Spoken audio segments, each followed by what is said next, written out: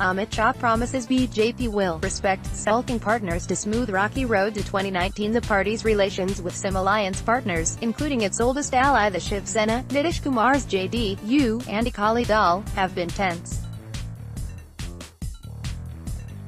Chennai, amid a strain in ties with several allies. BJP chief Amit Shah on Monday said the party will give respect to the party's existing partners and also look to bring in new friends ahead of the Lok Sabha polls next year. "We will give respect to our existing allies, bring in new friends and give the nation a clean government," he told a meeting of around 15,000 BJP workers in Chennai. The party's relations with some alliance partners, including its oldest ally the Shiv Sena, Nitish Kumar's JDU, Akali Dal and RLSP of Union Minister Upendra Kushwaha, have been tense, and Shah's comments are being seen as an attempt to smooth their ruffled feathers.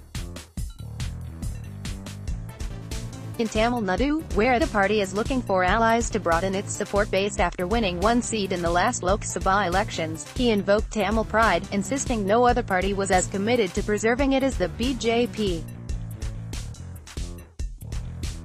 Shah, under whose stewardship the BJP has scripted victories in many state assembly elections after the party came to power at the centre in 2014, said he would announce its new partners in Tamil Nadu before the Lok Sabha elections.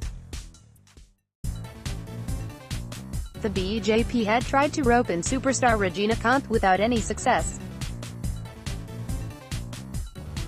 The state's ruling AIADMK, which has lost much of its sheen following the death of its charismatic leader J. Jayalalitha, is being seen as attempting to cozy up to the BJP. Without naming the main opposition in Tamil Nadu, the DMK, Shah said it had started a disinformation campaign on the issue of Tamil pride.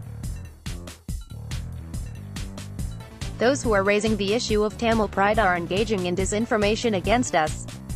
No party is as committed to preserving Tamil pride and Tamil language as the BJP and its Tamil Nadu unit," he said. When they were in power at the centre as part of the UPA, railway tickets were not printed in Tamil language. It has happened when Narendra Modi is in power. "The BJP respects the pride of all states and it is embedded in our cultural upbringing," he said. DMK has often accused the centre of neglecting Tamil language and culture. Shah said from the day a government, which has the BJP as its constituent, takes office in Tamil Nadu, it will start making efforts for teaching Tamil language beyond the state to those who are interested in learning it.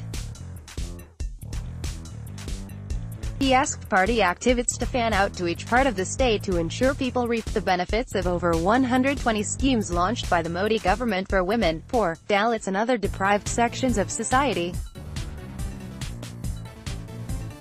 Noting that the development of Tamil Nadu was one of the priority areas of the Modi government, Shah said it allotted projects worth over 5 lakh rupees crore to the state in the last 4 years.